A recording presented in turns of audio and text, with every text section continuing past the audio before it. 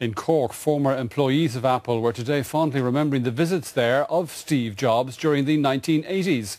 The company's arrival in Cork in 1980 was one of Ireland's earliest IT industry inward investment stories.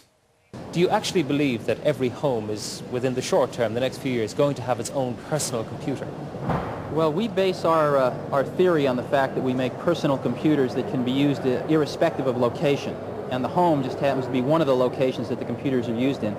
So we foresee Apples being used in homes, but we also foresee them being used in businesses and education, and there's an Apple going up on the first space shuttle, as you may know, to control a biology experiment. And of course, Apple lasted longer than the space shuttle. Steve Jobs and Apple seen here arriving in Cork when the company was on the verge of winning the race to bring out the first personal computer. Dan Byrne started with the company in 1981. He met Mr. Jobs a number of times over the following 13 years. He was clearly a genius, and I think will go down in the annals of history of one of the great inventors and the great innovators. He was a tough guy.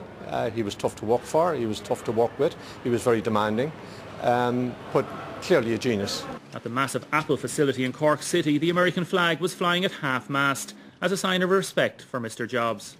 Many of the 2,000 plus Apple employees here in Cork are engaged in high-end strategic work, developing and bringing to life the vision Steve Jobs had when he spoke about a world after personal computers.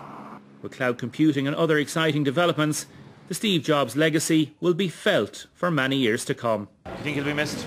I have no doubt. I mean, not alone will Apple miss him, but the world in general will miss him. We'll all miss him. Damien Tiernan, RTÉ News, Cork.